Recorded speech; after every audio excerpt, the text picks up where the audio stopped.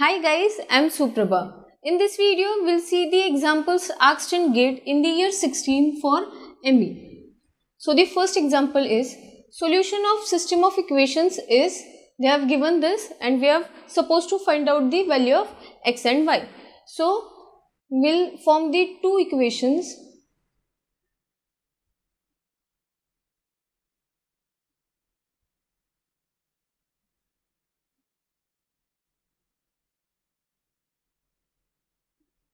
Now these are two simultaneous equations. We'll multiply first equation by 2. So adding both the equations we get.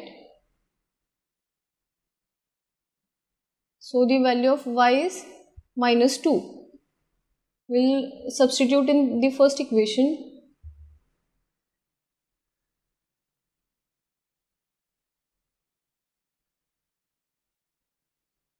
So the value of x is equal to 6. X is 6, y is minus 2. So option D is correct. 6 minus 2. The next example, condition for which the eigenvalues of matrix A is equal to 2, 1, 1k are positive is, and they have given the condition for k. Now we know that determinant of A, one of the property of eigenvalues state determinant of A is equal to product of eigenvalues.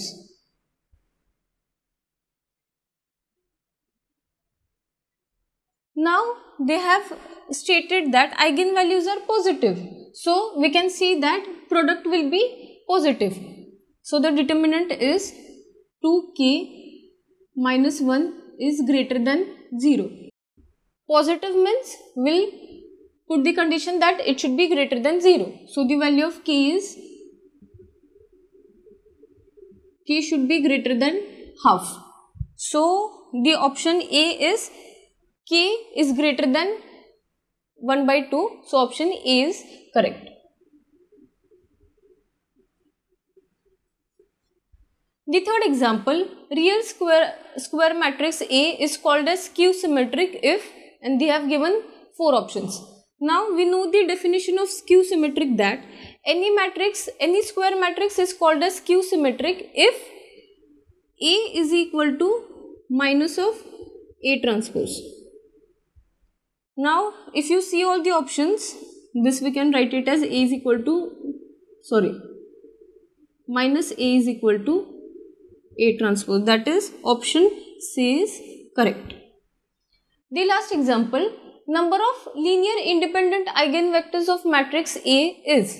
Now the given matrix is of order 3 into 3.